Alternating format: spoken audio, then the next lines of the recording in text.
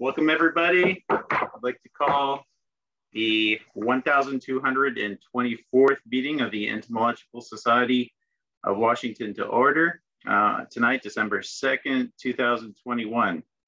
This is our once a year annual meeting, which is the final meeting of the regular session for 2021. And it will include a summary of the Society's activities for the year, which I will give, and also election of new officers. Please know that this meeting will be recorded and posted on our YouTube channel. So if you want to remain completely anonymous, just don't share your video and your name won't appear on the recording either. Okay. First off, do we have Gary Hevel out there, our recording secretary? Yes. Hi, Gary. Please go ahead and read the minutes of our last meeting. Okay. The 1223rd regular meeting of the Entomological Society of Washington was called to order at 7 p.m. on the 4th of November 2021 by President-elect Lourdes Chamorro, in place of President Jamie Zahnizer, who was not available. As in the recent past, the meeting was virtual with 41 members and guests in attendance. Recording Secretary Gary Hevel read the minutes of the October meeting, and these were approved. Membership and Communications Secretary Elizabeth Young reported that there were no new membership applications, and then read the names of applicants first presented in the October meeting. Jay Abercrombie, Brian Gilbert, Jeff Webb, Raphael Colorado, Alexander Orfinger, Brandon Randall, and Atilano Contreras Ramos. These applicants are now official members of the Society. President-elect Chamorro reported that the nominating committee for officers in 2022 have nearly finished their business, and there should be an internet message with such information before the December meeting.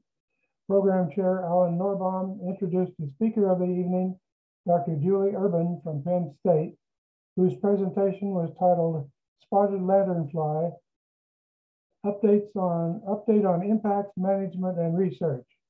Dr. Urban noted that the spotted lanternfly first appeared in Pennsylvania in September of 2014.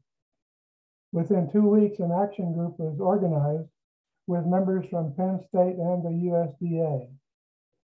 It was likely that the SLF invaders entered the United States from China on stones. Individuals of this species are known to feed on some 100 plant species, preferring ailanthus trees. The research group engaged in precise surveys, evaluated insecticide control, and studied life cycles of the pest. Spotted lanternflies are a formidable enemy that continue to broaden their distribution in the Northeast United States. The meeting was adjourned at 8:30 p.m.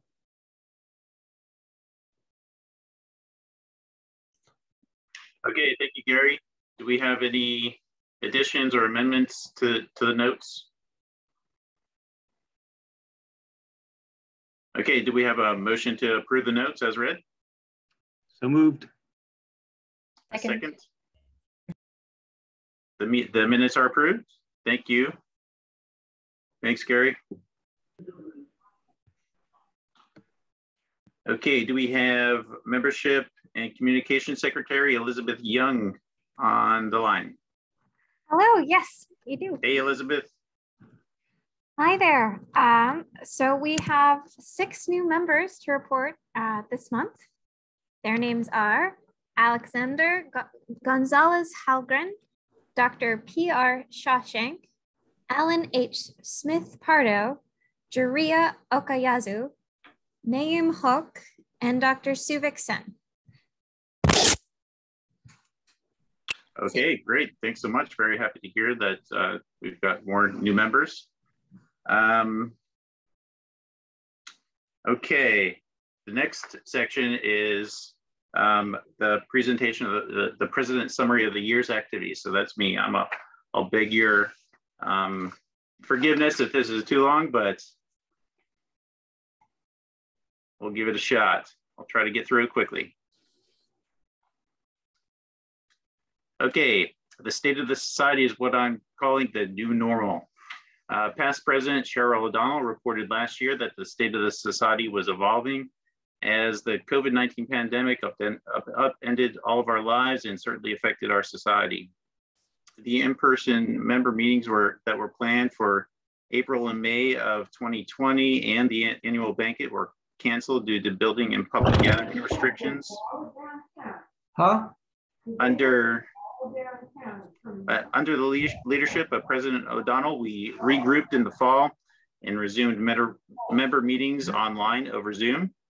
Despite the inherent shortcomings of online meetings that all of us have experienced over the 2 years, I think everybody in our society would agree that we saw many benefits to this online format.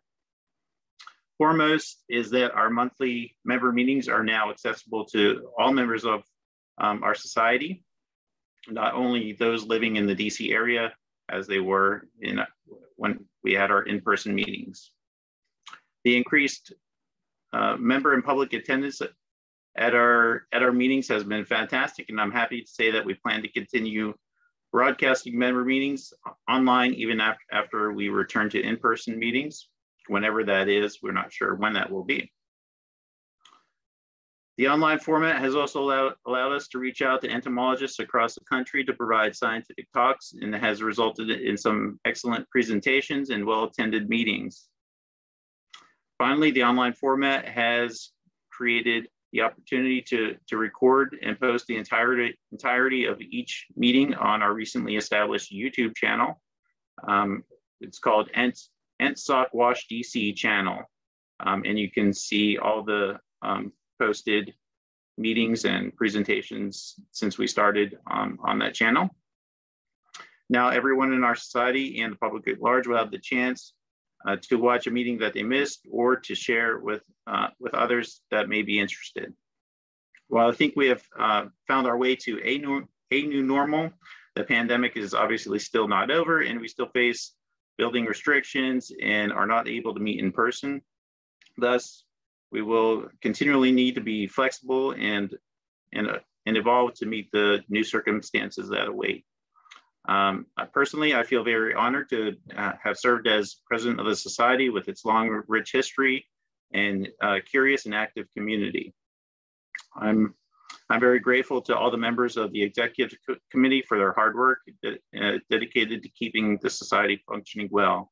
I look forward to continuing engagement with the society, serving as ESW, serving on the ESW executive committee as past president in 2022 and as subject editor for the proceedings of Entomological Society of Washington.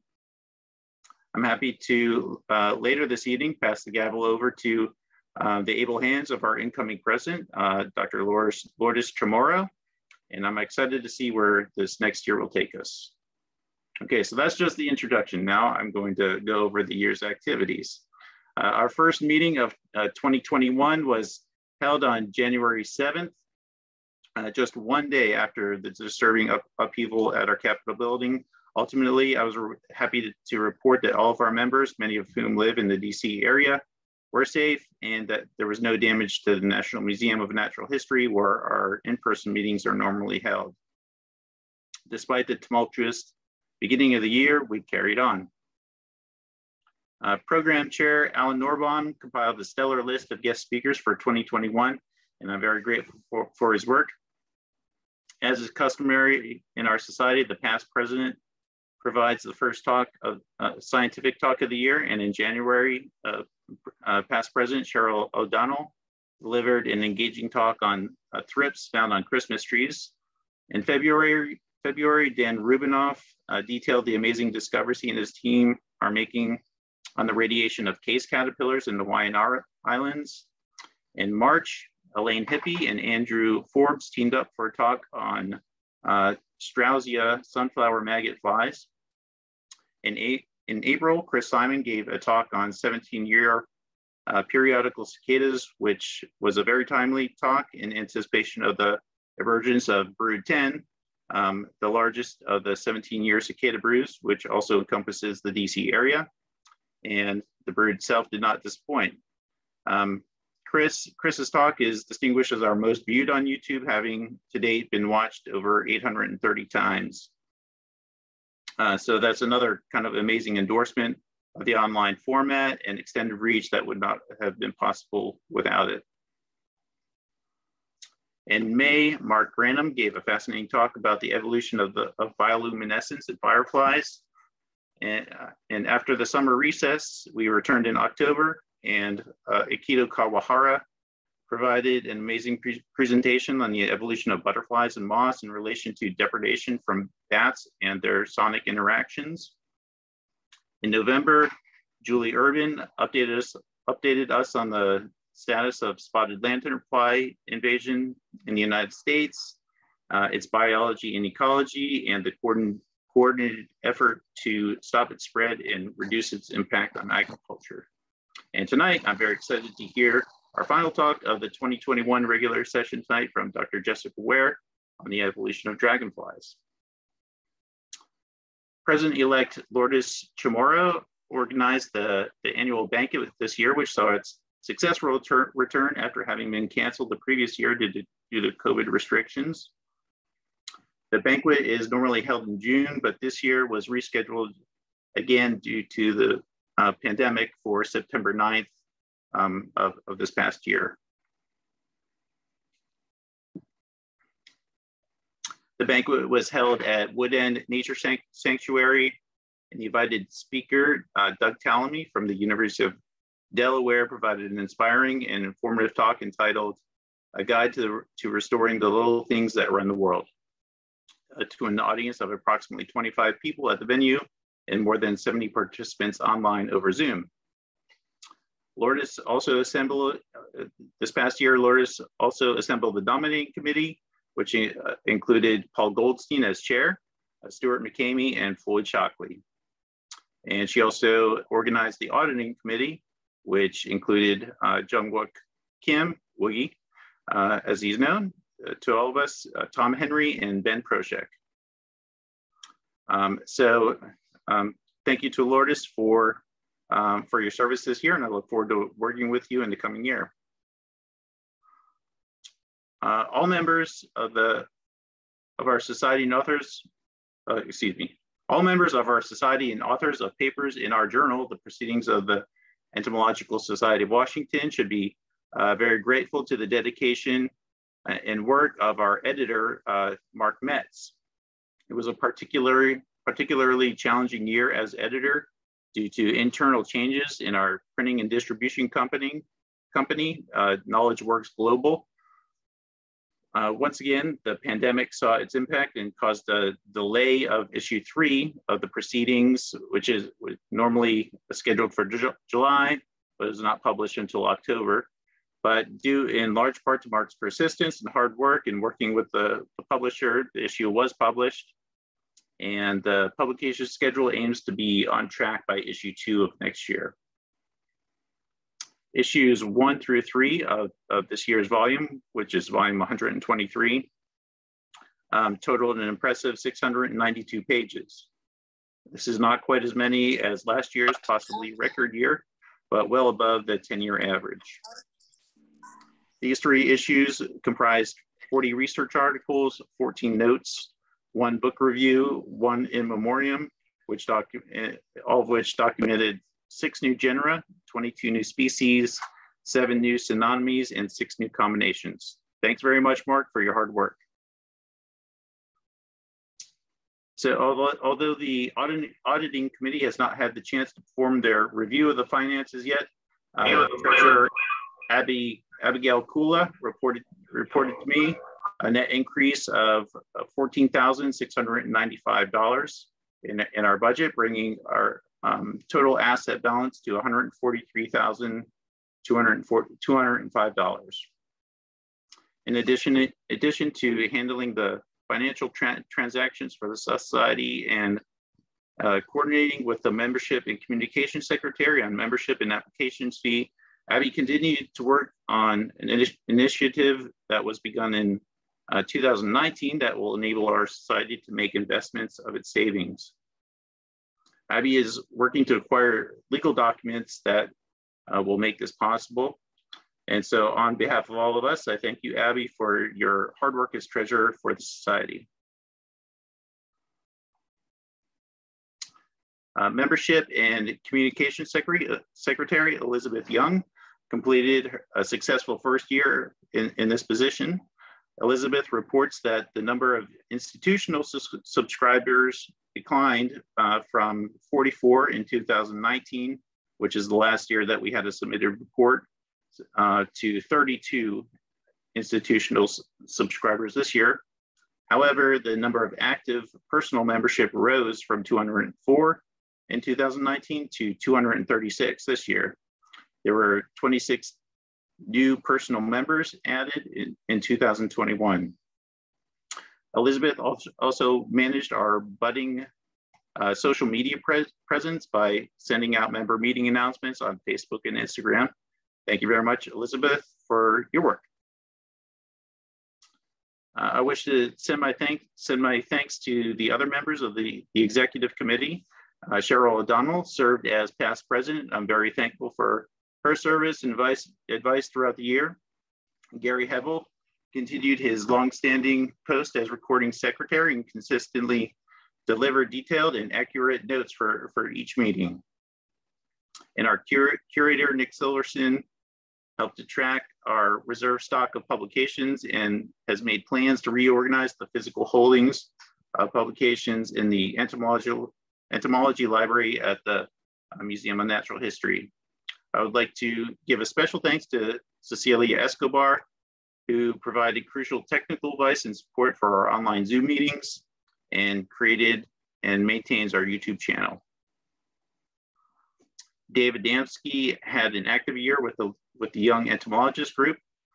The group had 6 virtual meetings and presentations, 2 masked indoor presentations. The Young Entomologist group recognitions meeting featuring Ron Ochoa as the keynote speaker with a presentation entitled Mites, Study of Biodiversity and Adaptation. And also they hosted 6 outdoor programs. The Young Entomologist group will begin its 11th year in February 2022. Congratulations, Dave, on continuing to encourage a new generation of entomologists. So in addition to the activities highlighted above, the executive committee met monthly to just discuss the functioning of the society and work on special initiatives. The committee approved a special issue of the proceedings to be published in 2022. Details about this will come out later. The committee also aligned some aspects of the society's online presence and archive documents by establishing dedicated Google accounts for and email addresses for each officer, and officer accounts are now shared documents from the work of society from previous years. And so this will provide more continuity and help future executive committees for years to come. I would like to thank all the members of this executive committee for their valuable input throughout the year. I'd like to thank all the members of the society for your active participation in our meetings, and I look forward to continuing to serve as on the committee in the coming year as past president for 2022. Okay, hope that was not too long. Okay, thanks for indulging me, and it's been a fun year, so I have really enjoyed it. It's been a good learning experience for me. Good to meet a whole bunch of you. So thanks. Okay, where are we now? Okay, fun time, election of new officers. This will be perhaps a little bit challenging because of the online format, but I think we'll make it through. Okay, so first I'll just start by giving the nominees that were that have been submitted by the nominating committee for elected officers in 2022. Essentially, all the standing officers agreed to continue their positions, And so none of the positions are contested. But so here are the nominees. The one new one will be President-elect Matt Buffington. Program chair is Alan Norbaum.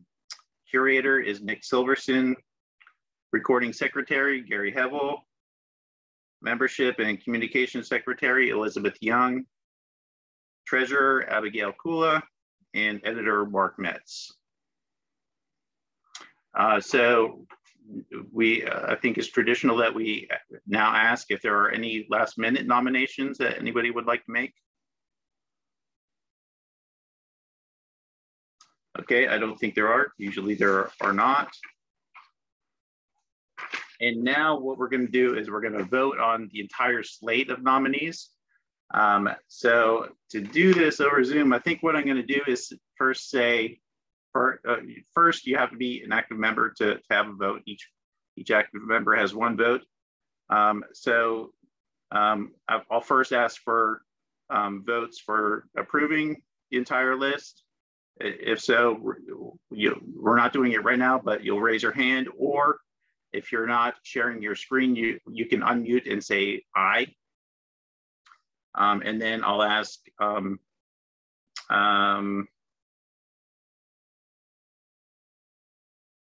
I'll ask if for all those opposed to any nominees or to the entire slate to again either raise your hand or say nay. Okay, so let's give this a shot.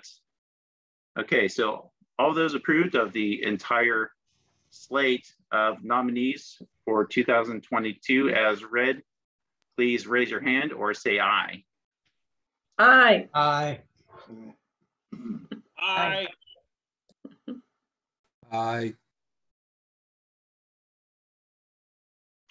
Okay, great. I heard a number of ayes. I see a number of hands. I see a number of virtual hands. Okay, so we've got a kind of a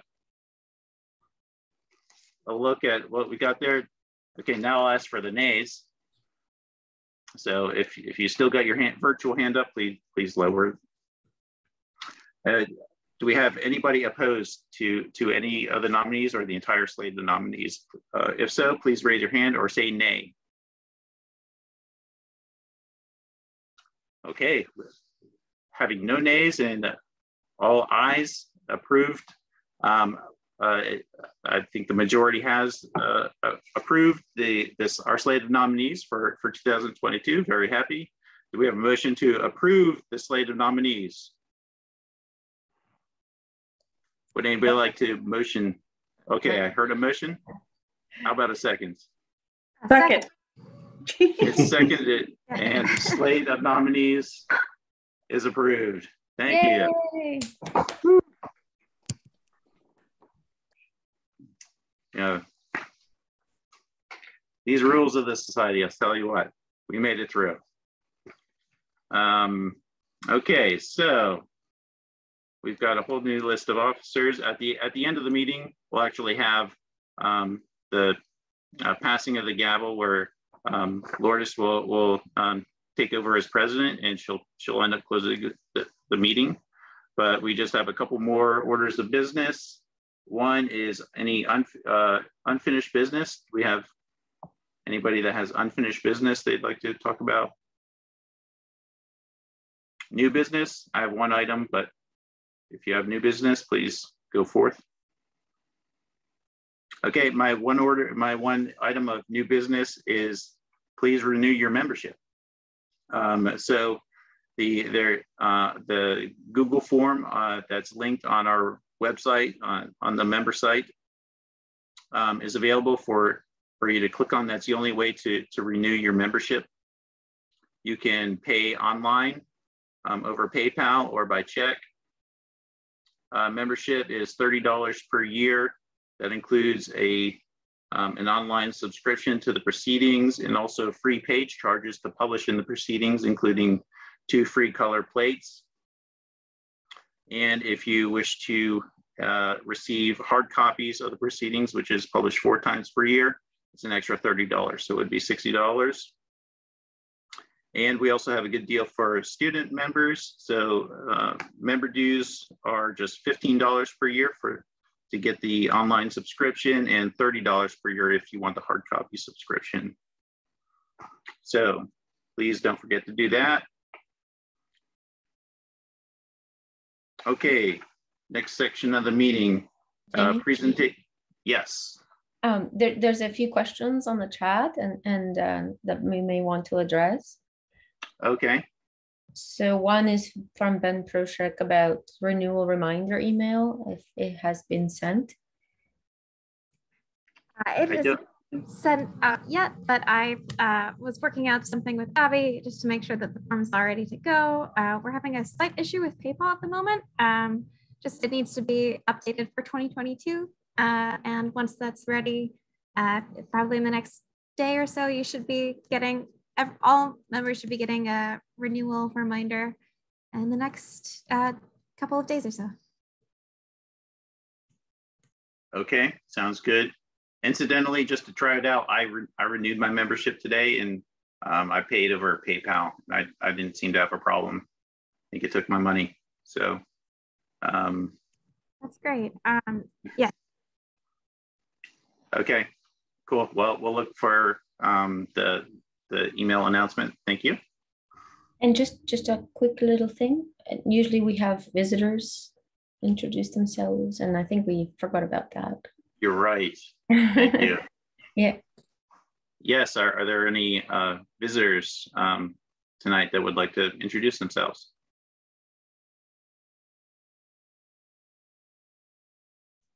Sure, I can jump in there. Okay.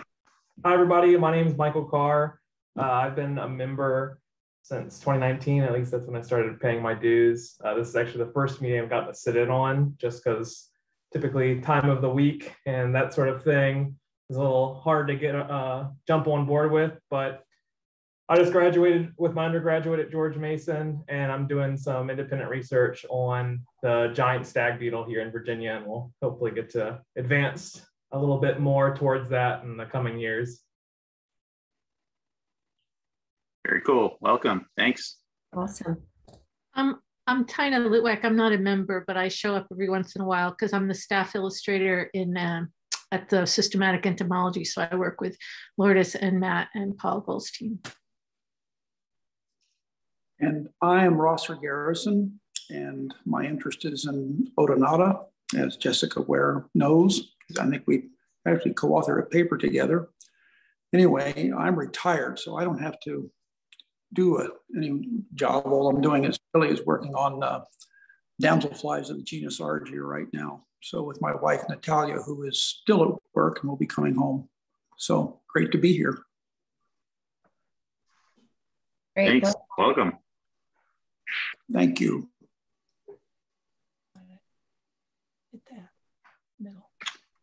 Okay. I might as well chime in. I'm Hal White. I'm in Delaware, and my interest is also in dragonflies, and it's good to see Rosser. I haven't seen him for a long time, and good to see Jessica as well. So good to see you all. Great, thank you. It's great to see so many Odonate workers.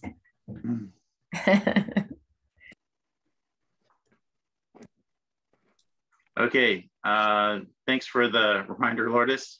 You're totally right. I totally forgot about that.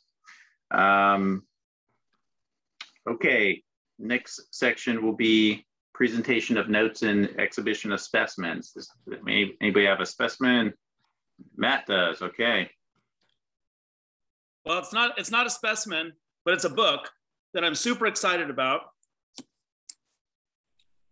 called To Make a Spotless Orange. And it's the history of the biological control program at the University of California, Riverside, and the early citrus industry in Southern California from about 1880 on to about the breakout of World War II. And as my alma mater and my fascination in all things scientific history and all the bizarre characters involved in the taxonomy of Microhymenoptera, this book explains a lot. And it's actually a dissertation by a fella that was there while I was there. We never met. He was in history. But it's a fantastic book, and I won't loan you my copy because it took me about 9 years to find one. So, but I'll send you the title and ISBN number so you too can start your 9-year study of trying to find one if you're so interested. Very cool. Thank you, Matt. I have a couple books to mention. One I'm holding up, The Kissing Bug. It's actually, I believe it's on some kind of bestseller list. I just reviewed it for American Entomologists. And if you want a PDF of that, just put it in the group chat. I'll send it to you. But that'll be out in the next American Entomologist site. I recommend it highly. It's there's a lot of social background in terms of the Chagas disease that the kissing bug vectors. Very interesting. And the second one I want to show just came out. It's a very large edited compendium by Peter Mason of Ag Canada on biological control. And a number of us have chapters in there. It's a very comprehensive treatment. And it's CSIRO and CRC, I think, are robbing us to pay. But it's one of those examples where it's about 600 pages long and it's very comprehensive, and it's probably worth the price, which I can't recall. Can you, Matt? It's like $220 or something. Anyway. Yeah, it's definitely one of those technical books, but yeah, I think is it available as an ebook? It is available as an ebook. I think at this point, I don't know whether it's on Amazon yet, but Peter Mason and Biological Control will probably locate it for you pretty easily. I would also like to show this book too, which is written by my friend John Tennant. It's called The Man Who Shot Butterflies. I guess that's reversed on this one. Anyway, it's a self-published book on the biography of one of Lord Rothschild's collectors, Alfred S. Meek, who collected mainly in New Guinea and the islands surrounding that area. This book was published in a limited edition of about 500 copies, and it's available for about $150, I guess. On the back here, it's got one of the birds on it. It's a very beautiful work. I've been reading it, and it's quite interesting. Meek wrote a book, actually, it was sort of called A Naturalist in Cannibal Land, which details his adventures in the late 1800s and early 1900s on specimens for the Tring Museum. But anybody interested in collectors per se, or some of the natural history people who were involved in the early 20th century and late 19th century, it's a book to get. Quite readable and well researched. I actually have a book too. I don't know if you guys, if stop me if you've already had somebody speak about this book to the group. This is The Mosquitoes of the World. Nobody talked about this earlier. No, go ahead. Okay, well, it's a 2-volume set. It's massive. It's a catalog of all the mosquitoes of the world. Yvonne Linton, Richard Wilkerson, and Dan Strickman did it. Rick is the first author. Dr. Wilkerson's retired now, but he was with Walter Reed Army Institute of Research, the entomology lab there for a long, long time. And Dan Strickman was there for a while, and then he was Bill Gates's malaria czar for a while after a stint with the USDA, and he unfortunately didn't live to see the book published. But it came out, and it's a couple $100, but this is the entire catalog, and it has 833 photographs and 583 illustrations. When I say illustrations, a lot of them are full plates. So it's massively illustrated, and it's worth the money. It's really a good book, I think. And I did the layouts and did the photo research and stuff. I I'd like to share a couple of books that just came into my possession. Silent Earth by Dave Goulson, which is a very wonderful and depressing read about the decline of insect populations. There is information at the end of things we can do individually and on a political level to try and at least slow things down in our immediate areas, but it's well worth a read. And especially those of you that are teaching at any level, these are talking points that would be very useful in any coursework. And another book that I just received, Pollinators, Predators, and Parasites. And this is on the insects of Southern Africa, and it's written by my major professor, Clark Scholz and et al. And it has 1,600 images. For me, it was like old home week. I was seeing a lot of very familiar chitinous faces, having been a student there for 3 years. And it's very well done, and it's organized by ecological region, which is very interesting. Most of the books that I come across are systematically oriented, and this is done in a completely different way, and it's very well done. It's very hard to get a hold of. It takes a long time, but it's well worth it if you have an interest in the insects of Southern Africa.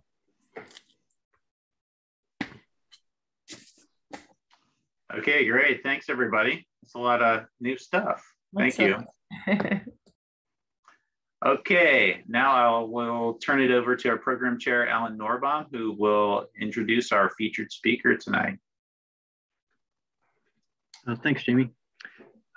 Just to follow up to Tina's comment, Yvonne Linton is going to be one of our speakers in the spring.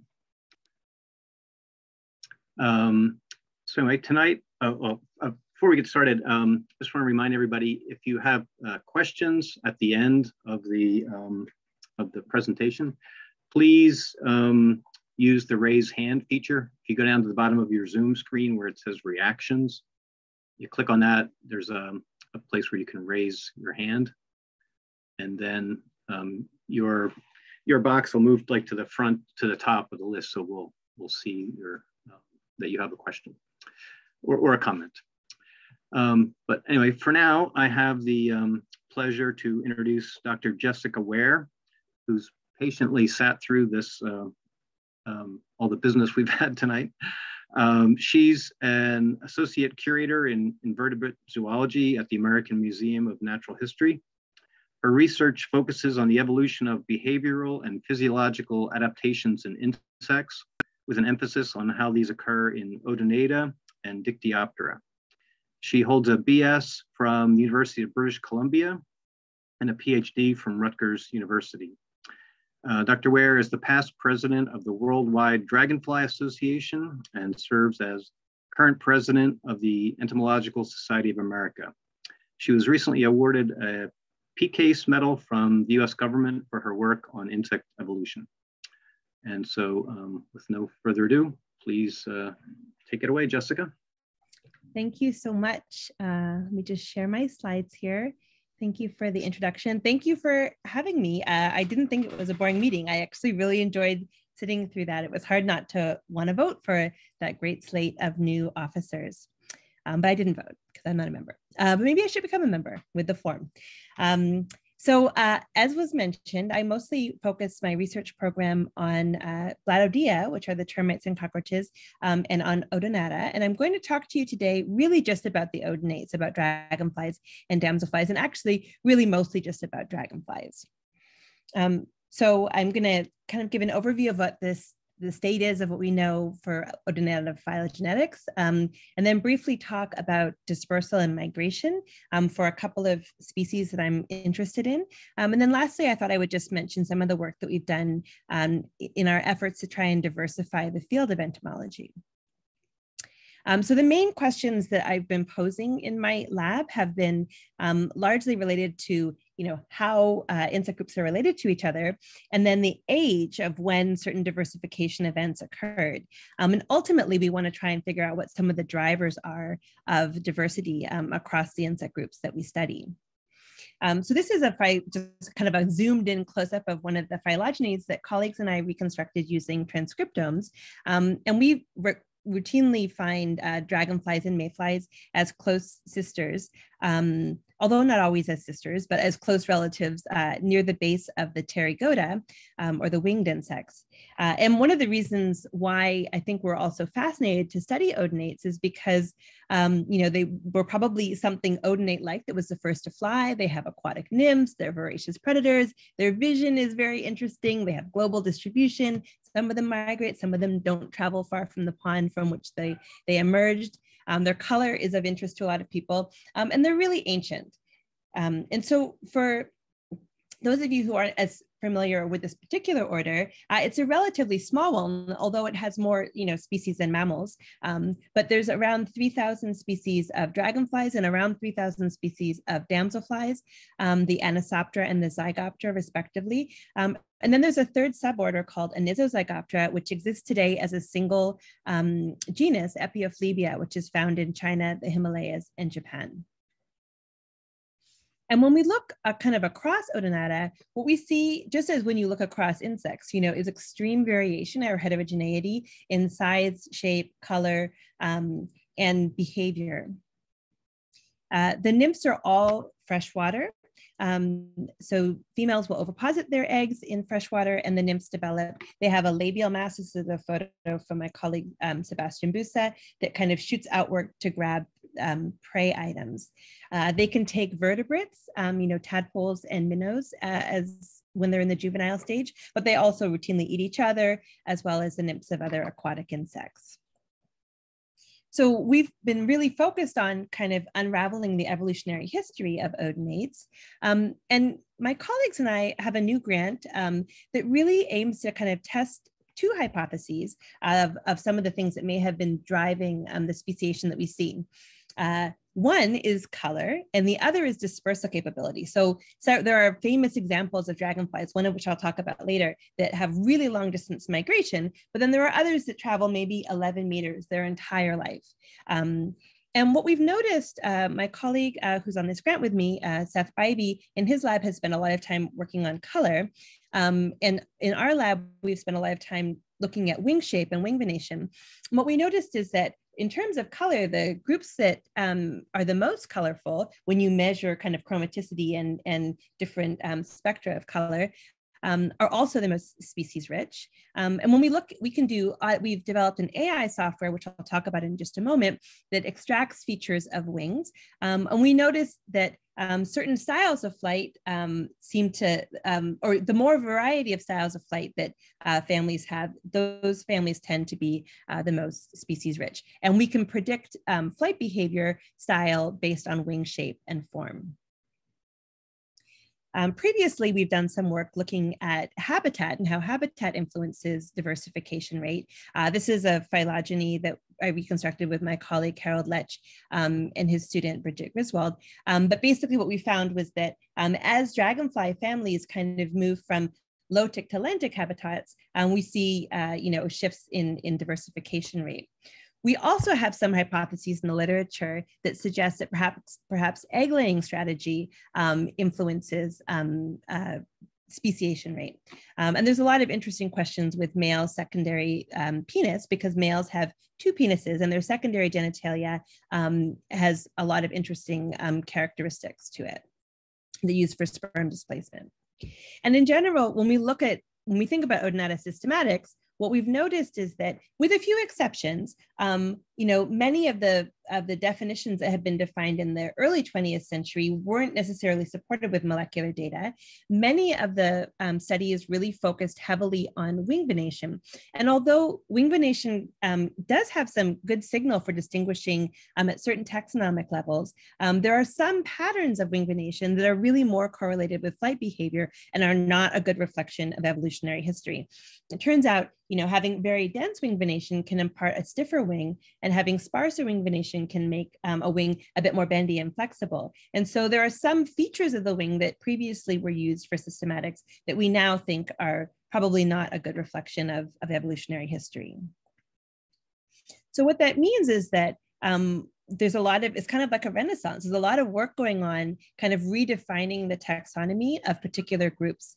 Zygoptera is one, that suborder really has a lot of work. You know, Rosser and others are kind of working to really revise and refine the taxonomy within this suborder. We really don't even know how many families are in this suborder because there's a lot of debate. Some people think that there's 50, some people think there's 20, and people feel kind of passionately about these numbers, to say the least. So there's a lot of work to be done for Zygopteran systematics. And as Rosser mentioned, we co-authored a paper kind of revising the synlecity. But in general, most of the work that we've been focused on in my lab have been on the other suborder, Anisoptera, and that's what I'm going to talk to you about today. So the Anisoptera have but 10 families. And although there's a smaller number of families, there is still some chaos. So the relative position of the Gomphidae, which I've kind of, or Gomphoidea, I've kind of colored with this green square, the Petaloridea or Petaloroidea, which I've colored with this purple square, and the superfamily Libelluloidea, which I've colored with these, there's 4 or so families, which I've shown here, which I've colored with these blue squares. The relative position of these dragonfly families has been debated. And pretty much any phylogeny that someone makes seems to disagree.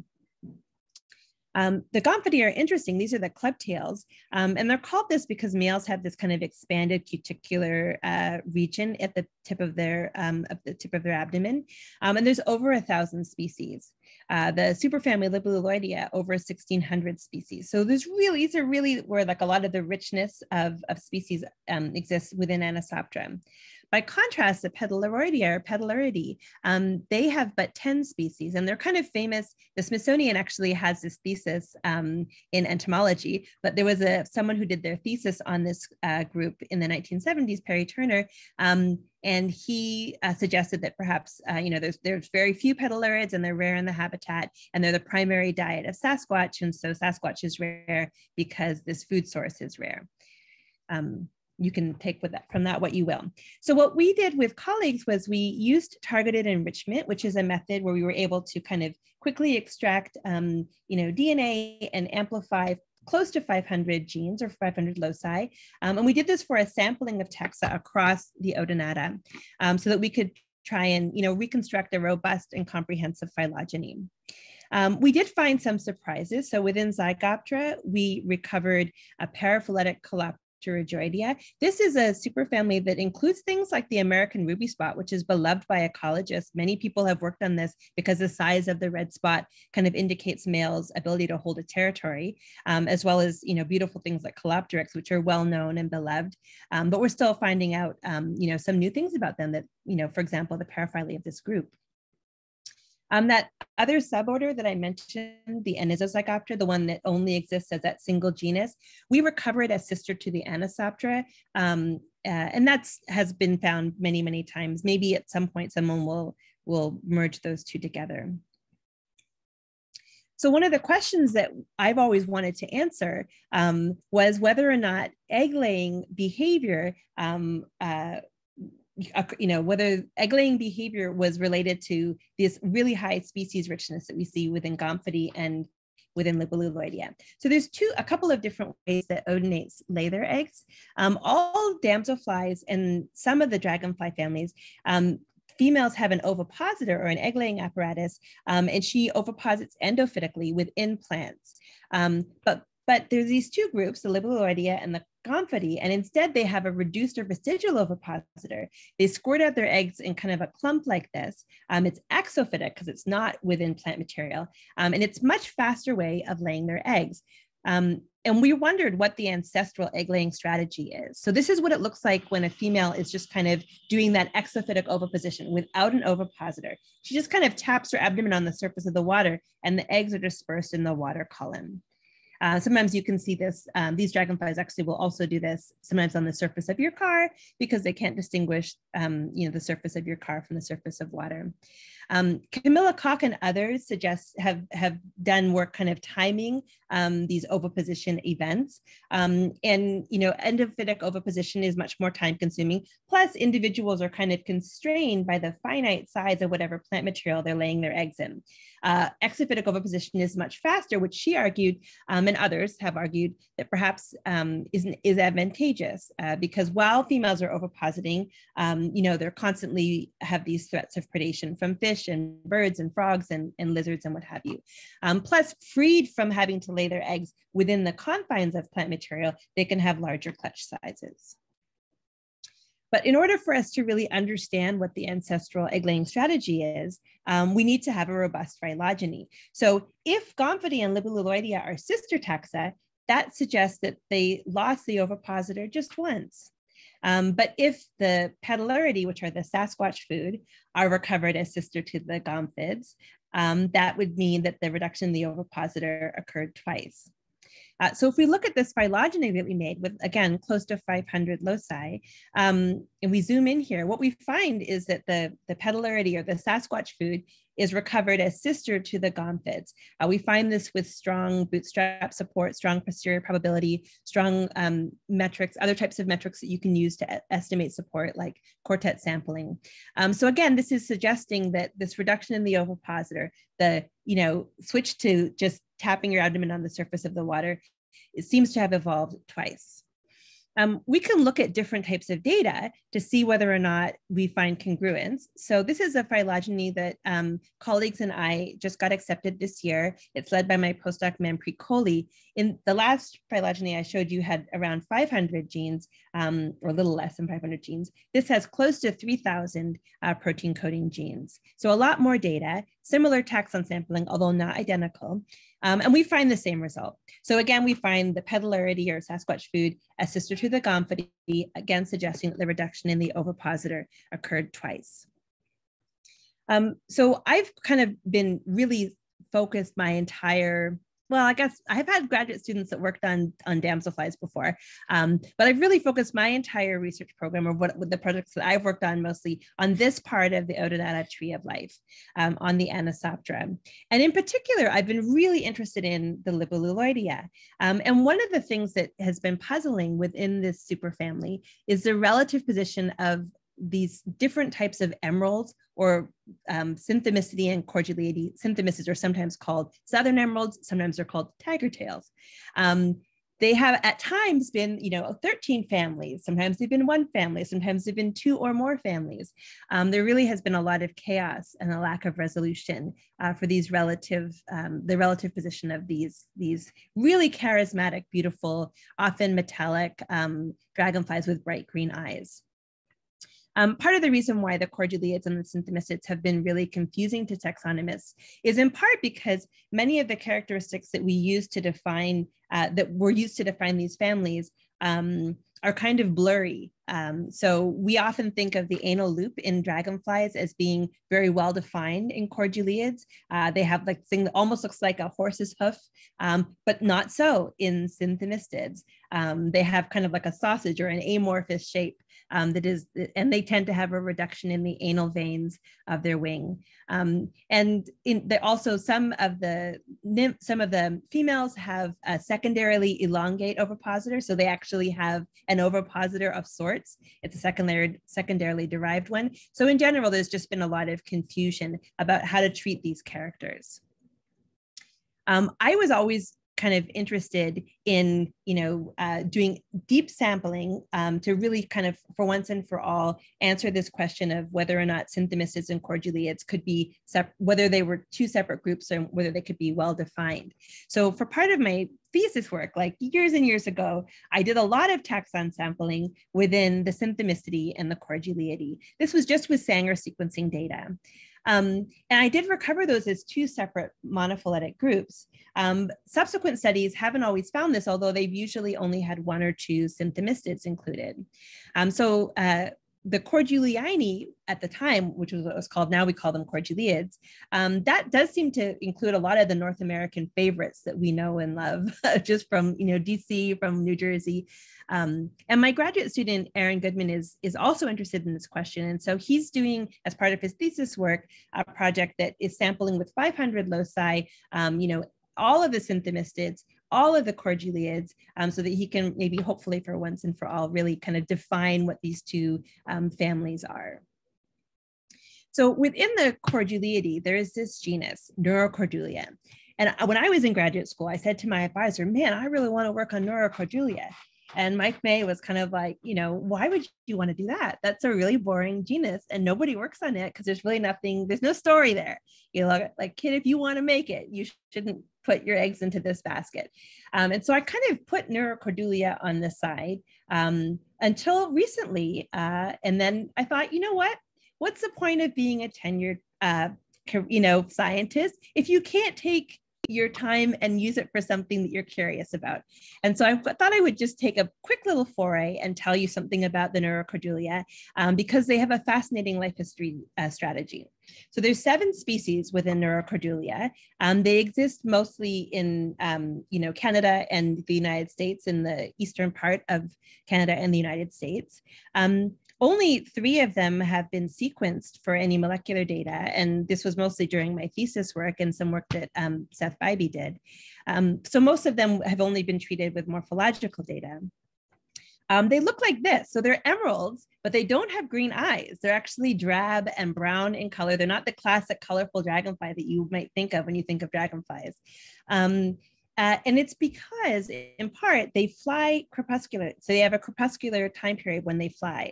So if it's warm enough, they'll fly in at dawn. But usually you find them flying at night when it's too dark to read a newspaper. And it's usually for 15 to 30 minutes in total. And they spend the rest of their time kind of perched on the banks of low-tick habitats. So you often find them along large rivers or along the shores of lakes. And when they fly, they tend to fly out over open water with erratic, fast flight, with changes rapidly in the height of the air column where they're flying. So when you ask people, have you ever collected Neurocordulia? Almost invariably, an ornithologist will say, oh yeah, I almost died. Because every story that goes along with this dragonfly usually involves peril or, some type of danger, because you're usually sampling at night. It's hard to see them. They're flying quickly, and you're usually out over open water. In terms of what we know about their kind of conservation status, the IUCN lists them as being stable, except for 2 species for which they don't have enough, they're data deficient. Michaeli is the species that was most recently described. But if we look kind of like on a province by province or state by state basis, what we see is actually that the ranges of these species, this is an example of a map for Yamaskinensis, are actually contracting. So in parts of their range, they're going locally extinct. So it's a group that we probably should be paying some attention to. And so I wanted to know, this is, why not? Why not spend some time working on Neurocordulia? And I was curious about how big Neurocordulia populations are. You rarely see them, but when you see them, you usually see a few of them. And so I wasn't sure if the reason why they're uncommonly collected was just maybe because of, the fact that you're doing it at night and it seems kind of dangerous. I asked some colleagues at different institutions how many individuals they had in their collections. Smithsonian has 131. We have 5 before my study started at the American Museum. I asked Bill Moffrey at the Florida State Collection of Arthropods, which has the largest collection of odonates at the museum, and they have 500. And he said someone should come and work on those. So that's exciting. James Needham said in his book, Dragonflies of North America, the dainty adults fly on silent wings in the twilight. And they are not so common in insect collections as their abundance nature warrants. They're nearly impossible to see in the dimness of the shadow. Man, he is correct on that one. And I'll tell you more about that in just a moment. So imagine my surprise. I go to Canada pretty often. I'm from Canada, and I go to this part of Ontario, which technically is considered Northern Ontario since it's far enough from the US border. And this is what it looks like now. And this is what it looks like in the summer. This is my kiddo kind of swimming there. And my granddad built this boathouse. This is where my Nana and granddad live. He's passed away, but he built a dock that kind of jets out into this lake. And imagine my surprise when I don't usually spend a lot of time down at the dock at night because the mosquitoes are bad. But in standing out in the dock late at night, there were shadow dragons.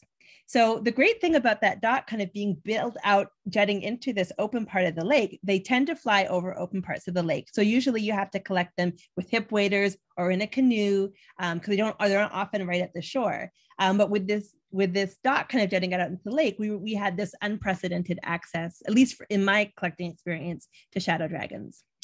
So I enlisted the help of family and friends to spend time out at night to collect. And I thought we could ask this question for the species that's there, Emaskinensis: how big is the population of Neurocordulia emaskinensis on Lake Muskoka?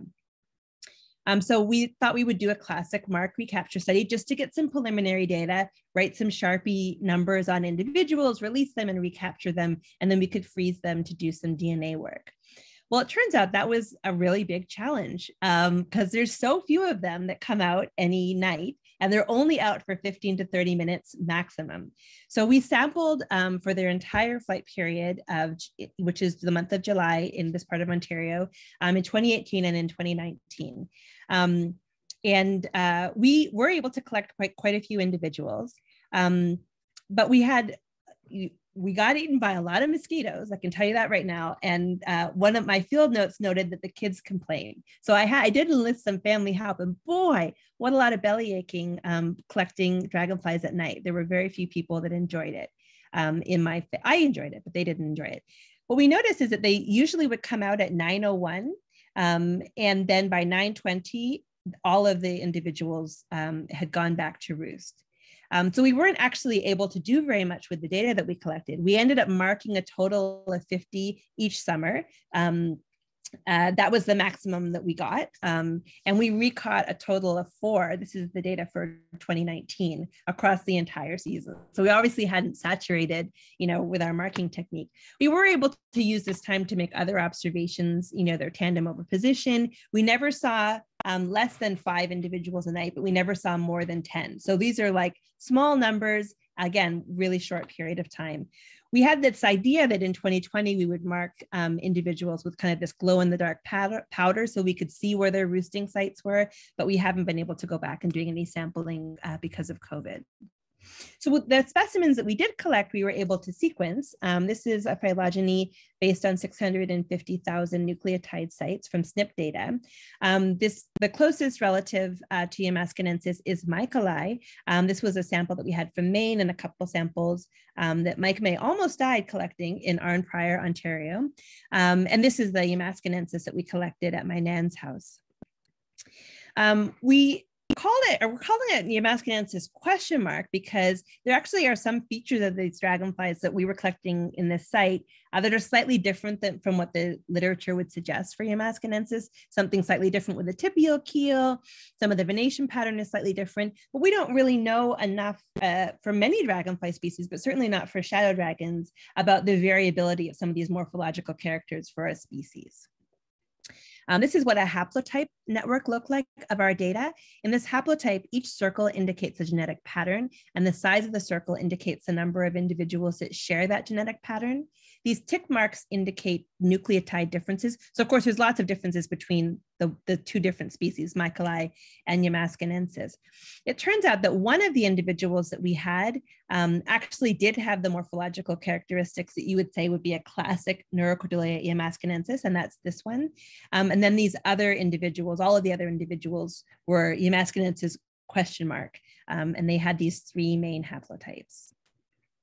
So we have some plans as for this kind of fun side project to do some more sampling at other parts of this area of Ontario on different lakes, and to start doing 5X whole genome sequencing instead of SNPs, as well as we have a genome of Neurocordulia. We started with an Illumina genome, but we switched to doing an additional genome with PacBio so that we could ask some questions about vision and about color, because for these 2 features, for this night flying dragonfly, that would be really interesting. And we're doing a genus level revision using morphology of nymphs and adults, as well as sampling for all 7 species using our locus data set using targeted enrichment. So that's just, I mean, I chose to do Neurocordulia because I've always just been kind of fascinated by this kind of Gothic night flying dragonfly. We know we just barely scratching the surface of what we know about this species. And in general, we kind of lack this population data, this level of population data for most of the species of odonates, with a couple of exceptions. So one that we know a little bit more about is this. This is a photo that Greg Lassley took of Pentella flavescens. We know a little bit more about it because it's a migratory dragonfly. Its common name is the global wanderer or the wandering glider. This is a cartoon that Sasha Sayroy drew last year, just kind of exemplifying like what they do. They're frequent flyers. No matter where you go, you pretty much are guaranteed that you'll find Pentella unless you're in Antarctica and in the very, very northern part of the globe. So there's 2 species in this genus, Pentella flavescens, which is the cosmopolitan one, and Hymenaea, which exists in the Western Hemisphere from Canada to Argentina. They have really rapid larval development or nymphal development. They develop within 5 to 6 weeks, and they take advantage of temporary and transient bodies of water. So they usually follow these rainy seasons. So of course their nymphs need to develop in a rapid amount of time. We've tried rearing these in the lab. These are some photos that my former graduate student, Nene Agba, took of the eggs. They have some morphological features that some have suggested facilitate kind of semi-passive dispersal. So they take advantage of winds that go around the equator, the intertropical convergence zone.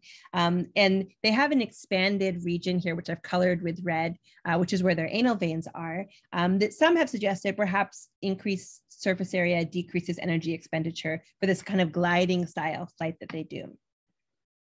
But colleagues who sampled remote islands in the South Pacific suggested that in the late 20th century, 1970s, 1980s, they made observations that said that they had different behavior than these island populations of Pentella had different behavior than mainland or continental populations. Most Pentella, when wind passes over the surface of their wings, they pick up their tarsi to get carried by wind. But on Easter Island, for example, they were found to crouch when wind passed over their wings. And some suggested that perhaps this was to avoid being blown out to sea. Salt water is death. And these long distance migrations that they do, it's in many ways a suicide mission. Not all of the individuals actually make it across the oceans. So we wanted to ask the question about what a Pentella population is, if it is really globally distributed. So we took samples of Pentella from the countries that are shown here that I've color-coded on this map. And again, these are haplotype networks that kind of represent the different patterns that we found. Each circle is a genetic pattern, and the size of the circle indicates the number of individuals that share that pattern. And I've color-coded it based on what country those individuals came from. So you can see that no matter whether you're looking at the hemisphere level, continent level, or at the country level, there's one main genetic pattern that almost all Pentella share, no matter where we collected them from. And the few individual variants that we saw were usually 1 or 2 nucleotides different. When we look at other measures for population statistics, we find that there's high levels of gene flow and very low population structure, suggesting kind of global panmixia. So one of the questions that we wanted to ask was this real, or was this just an artifact of the genetic marker that we used to do that study? So with colleagues, we did an isotope analysis. So dragonflies develop in freshwater, like I mentioned, and the nymphs actually have the adult wings develop while they're in freshwater. So the components of the adult wings, like the hydrogen in the adult wings, actually comes from the water, the H2O in the water from which the nymphs were developing. Hydrogen varies in its weight on a longitudinal and latitudinal gradient. So you can actually cut the wings off of a dragonfly and combust them and measure the weight of hydrogen. And that will tell you whether or not the individual that you collected, say in Guyana, whether or not that individual had emerged from water in Guyana, or whether it emerged from water in Nigeria or in Australia or in Northern Ontario or wherever. So you can get these kind of heat maps that show the predicted hydrogen weight for a given region. And then you can compare that to the weights of hydrogen in the wings of the dragonflies that you burnt. So this is an example of what some of the data look like. What we found is that the majority of individuals that we didn't combust all 770 individuals that we had genetic information for, because it is a destructive sampling. You have to burn the wings. We did a subsample from the countries that are listed here, and we found that the majority of them were migrants. And the few individuals from the Andes, from the Peru samples, for example, that we had that didn't show, that showed kind of like a resident signature there. The hydrogen was predicted for the hydrogen weights that you would find in the Andes. Those were actually museum specimens, and they were teneral. They had been teneral wing. The wings are very shiny, suggesting that those had just emerged. So we actually want to kind of extend this across seasons to see whether or not we would still find the same patterns for the Andes. The same colleagues that did work in the islands suggested that in remote islands, perhaps the wing sizes and shapes of Pantala were different than what they had seen in continental populations of Pantala. And so my graduate student, Salkatua Mafla Mills, has actually been scanning wings using this AI technology that we developed, which I'll mention about in just a moment, so that she could actually see whether or not islands and mainlands populations of Pantala differ in their wing size and shape.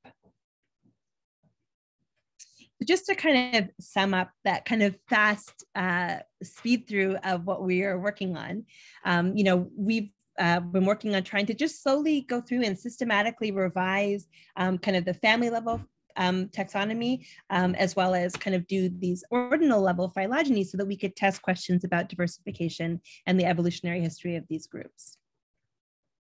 So I mentioned that one of the things we wanted to find out about was color, the influence of color and dispersal ability on Odonata diversification. And so this is a really big focus of the work that we're doing in our grant, which we call GEOD, for Genealogy and Ecology of Odonata.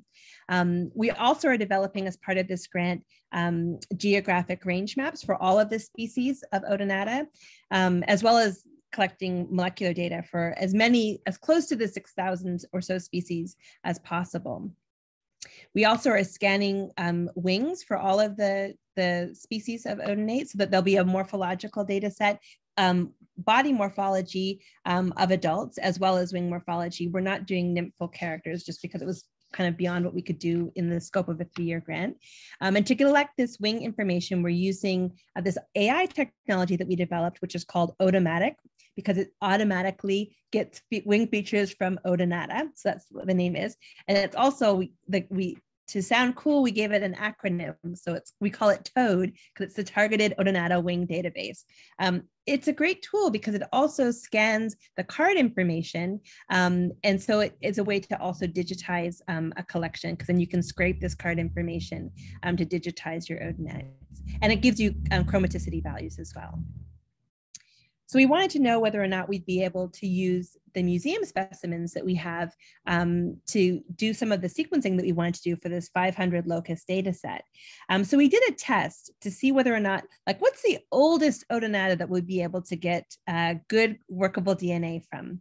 And I mentioned before, people, one of the things that you think of when you think of Odonata is color. And odonatologists have really tried very hard, certainly in the last 40 years, to preserve the color in odonate. So if you look at older specimens in museums, they tend to all kind of look like that neurocordulia. Like they're kind of dull, drab, brown in color. But starting in the 1960s, people really started trying to experiment with all different things that they submerged their dragonflies in to try and preserve the color. So we kind of asked a bunch of colleagues, when did you start using this? When did you start using that? And we got a lot of kind of remarkable answers of different things that people had tried. And we started getting worried that perhaps some of this would affect the quality of the DNA. Eventually, odonatology has settled on using acetone as a preservation method, which actually does preserve DNA very well. So we did this test where we took samples. The oldest sample that we had was from 1909. And we tried to sample as many old old taxa as we could, old specimens as we could. And we did this both with the American Museum and Naturalis collections. And we looked at an expedition by expedition. So, my colleague Vincent Kochman took Mueller expedition samples, and I took Mueller expedition samples from the AMNH to also see, because the museums had different climate control and different histories. Anyways, we were able to get DNA from everything. So some samples had higher number of loci that ended up amplifying than others, but we got DNA from everything. We were able to sample at least 20 loci for all of the things that we tried, including the sample from 1909. So this gives us some kind of excitement because we know that there's usable DNA. And it also hopefully will kind of open the doors to be able to collaborate with others, because there were some of our colleagues in other countries that were worried that their specimens maybe wouldn't be viable, but this gives us some hope that probably everything will work.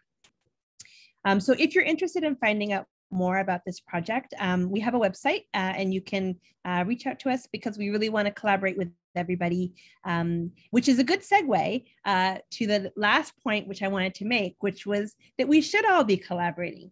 I mean, if anything, working on Odonata,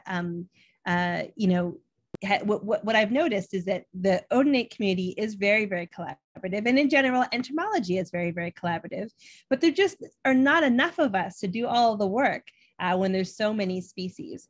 So it's surprising to me that there still exists some barriers to participation when we clearly need more humans if we're going to get the entomology work done.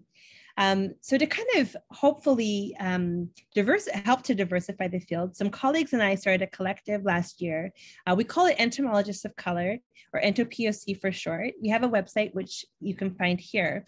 But the goals of this group is really to recruit and retain a diverse group of a diversity of entomologists, as well as to do advocacy work to try and break down some systemic barriers to participation. So one of the things that we did was a fundraising campaign, and we raised funds to pay for free memberships to students of color, up to 3 memberships per student. If you go to our website, there are these different drop-down menus. If they can't find a society that they want to belong to, any society in the world, they can just email us and let us know. And then as part of this visibility campaign, we feature these students that receive these memberships on our social media. So this way it can kind of change people's perceptions, perhaps, of what they think of when they picture a scientist, but also it gives exposure to these students, and these students are able to be contacted for potential jobs, and we've had media people contact them, and I think they've really gotten a lot of exposure through this.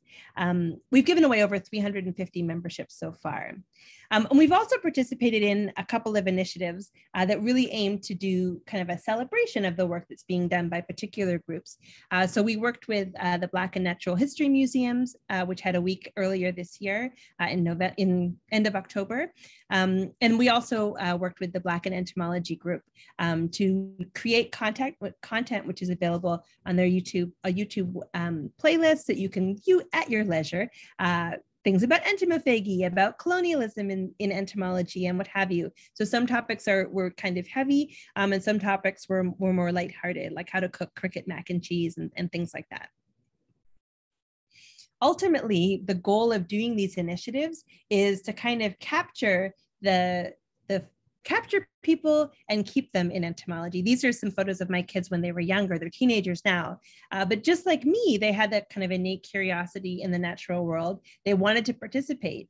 And the hope is that there will be an entomology where everyone can participate, and we can get this work done, because there's a lot of descriptions to be done. There's a lot of revisions to be done, and there's always strength in numbers.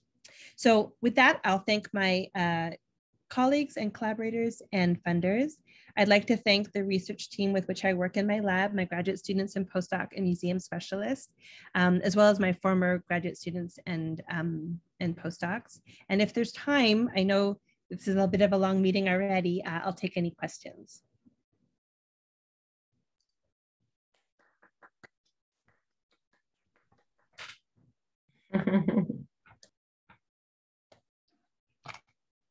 Cal? Do I just call them out? I was glad that you talked about neurocordulia, because that's one of my favorite experiences, catching neurocordulia. any of the people in the Washington area.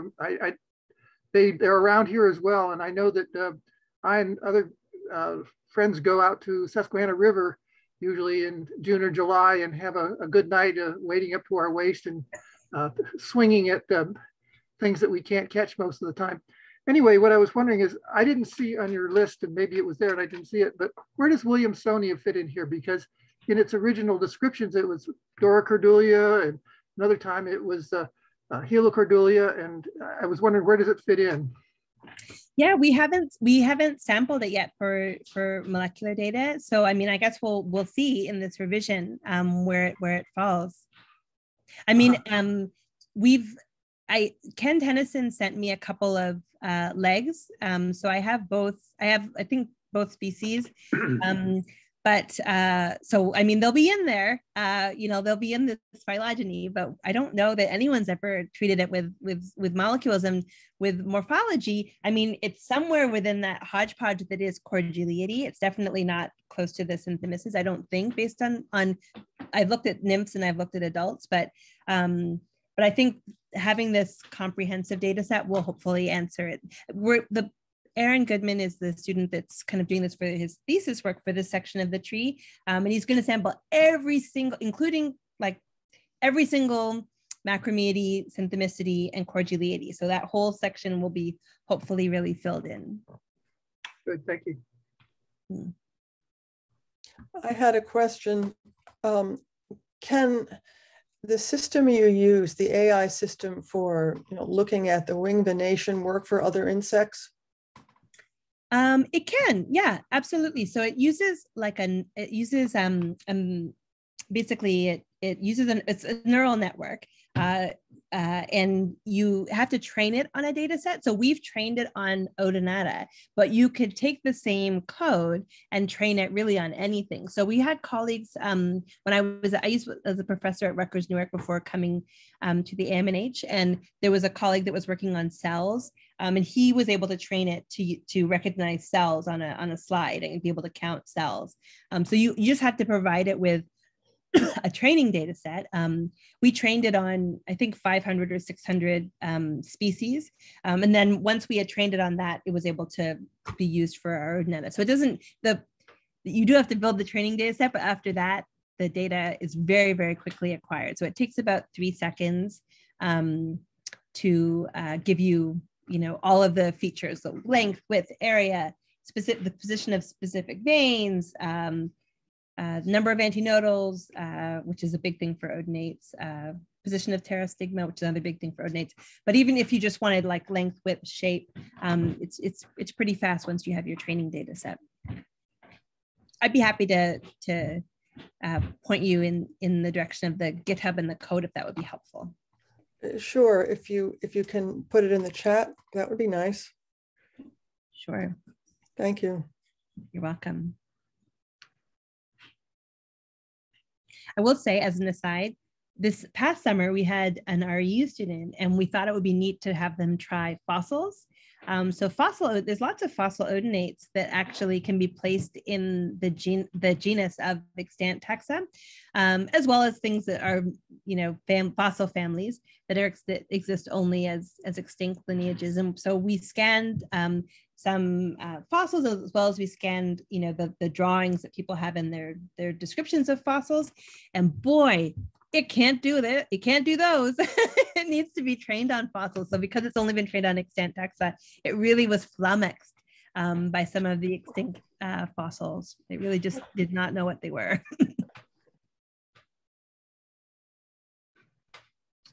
Jessica, this is Alan. Given that you did your doctoral, or no, your bachelor's in British Columbia, did you personally try to test the Sasquatch hypothesis? It's a good question. So we've done a lot of work on petallarity. I didn't do it when I was in British Columbia, but we published some work on pedallarids, a few papers, and we actually are doing. So the genus that is Tenipteryx is the genus that's in the West Coast where Sasquatch is, that's the one that Perry Turner thought that they were eating. And so we're doing a PacBio hi-fi genome of this. One of my graduate students is working on this as part of his thesis work, as well as we're doing population genetic sampling of Ctenipteryx, also Phoenes and Europetala, and a few of the members of this family. So I feel like to do that sampling, we or our collaborators have done we put a lot of time in where the Sasquatch would be, and we haven't seen it. So I'm starting to think maybe that's I don't know. We should go to a cryptozoology conference and tell them, like, look, the food source is abundant. So what we did find from doing our Ctenipteryx sampling is that it's true that it's not common. Their populations are patchy, but when you find them, they were there in hundreds and hundreds. So, Sasquatch could eat those. My goodness.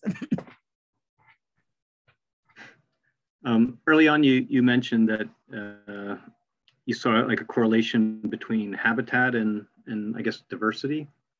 You mentioned, I guess, you have more diversity in lentic habitats. Is that correct? Well, what we saw was shifts in diversification rate as lineages moved from lotic to lentic habitats. So it did seem like more in that direction than in the other direction. In dragonflies, you see a lot of shifts actually. We could have a clade that has multiple kind of shifts from lentic to lotic habitats. But we found that the shift from lotic to lentic habitat led to a significant increase in diversification rate kind of across families. Do you think that's because that's usually going to mean higher altitude, and so you have more likelihood of vicariance events because of the altitude, or do you have any idea why? Well, I wondered if it was also, just kind of expanded larval niche space. There's a lot of stuff that happens in terms of selection with the nymphs as well. So I think what we argued in that paper was that we thought that this was, as there was shifts in habitat, it allowed slightly different dispersal, because they also disperse in the nymph stage. So when things went from being river species to being pond dwelling species, the dispersal was then largely going to be in the adult stage versus the nymph stage. And so we argued in that paper that it was kind of these shifts in larval and nymphal habitats that maybe was driving that pattern. Although, so I wrote that paper. I still think that the conclusions are sound, but I will say one caveat is that the more we know about diversification rate analyses, the more I wonder if we should ever do them, because we often find correlations everywhere, right? I could probably see if, I think the more things you test to see if that's correlated with diversification rate, the more things you say, yeah, that is correlated. So if I don't think you're the first one to say that. Yeah. I've heard that quite a bit, it seems. Yeah. So take it with a grain of salt when I think, we haven't done those analyses very often since then, because of that very reason, that you do tend to, a lot of things end up being correlated with diversification rate shifts. So in the DNA work you did on the dry specimens, how much of the insect do you have to sample? Is it just a leg, or you have to somehow extract a bigger portion? So it's such a good question. So because we wanted this to be a test of the worst case scenario, we took a sampling of Zygoptera, like the tiniest Zygoptera that we had, to the biggest dragonflies. The oldest to I think the youngest we had was from the 60s or so. And we only used a leg, because we wanted to know that's like the bare minimum that people usually would use. So we wanted to do, in the worst case scenario with a really old specimen, if all you had was a leg, what would happen? So for all of those, even the tiny little damselflies, it was just a single leg.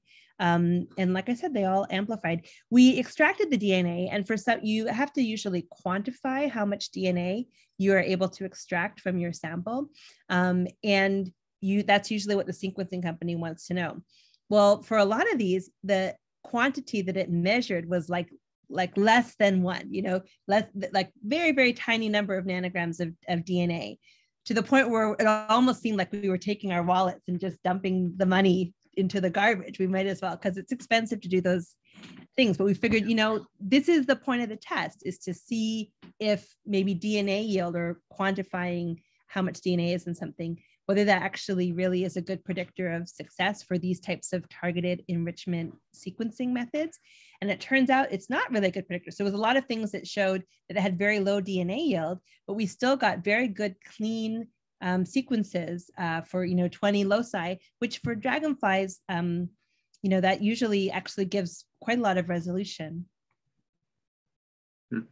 So one need not destroy one's samples. One can just take a leg and preserve, the integrity of your specimen, which is a real relief. It just seems like amazingly good results. Like the flies I study, you're lucky if you get maybe 10%, anything over 10 years old. Well, I think the method is part of it as well, Ellen. So the targeted enrichment generally tends to work on older specimens. It usually works better on DNA that is fragmented, which older specimens are. And we also we use like a micro prep extraction kit that maybe that also can help a little bit with the type of extraction methods that one does, I guess. But the anchored hybrid enrichment that's one of the things that's really great about it, I suppose, is that it does tend to work on really old things. Cool. Mm-hmm. Do we have any other questions?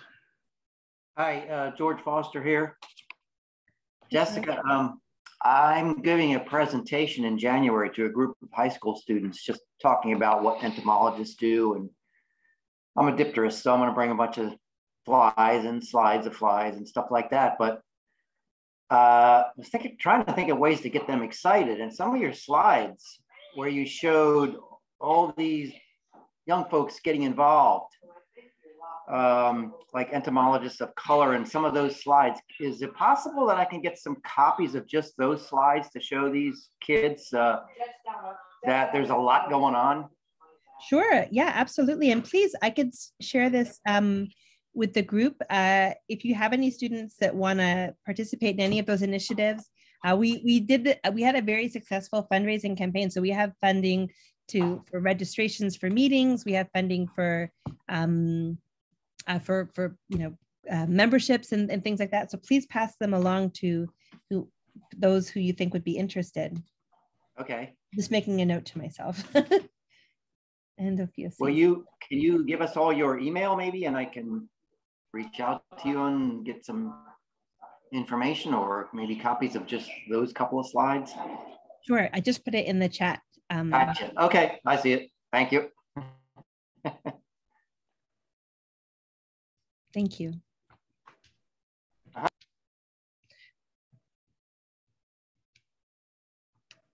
All right, well, thank you again so much, Jessica, for your time. You must be really busy as ESA president, so we especially appreciate your taking the time to join us tonight. Thank you for having me. Thank you for the invitation, and thank you to my Dragonfly friends and colleagues for also coming to this meeting, and it's really been a pleasure. So thank you. Yeah, it's great seeing you, Jessica. Congratulations. Thank you. Hi, Warren.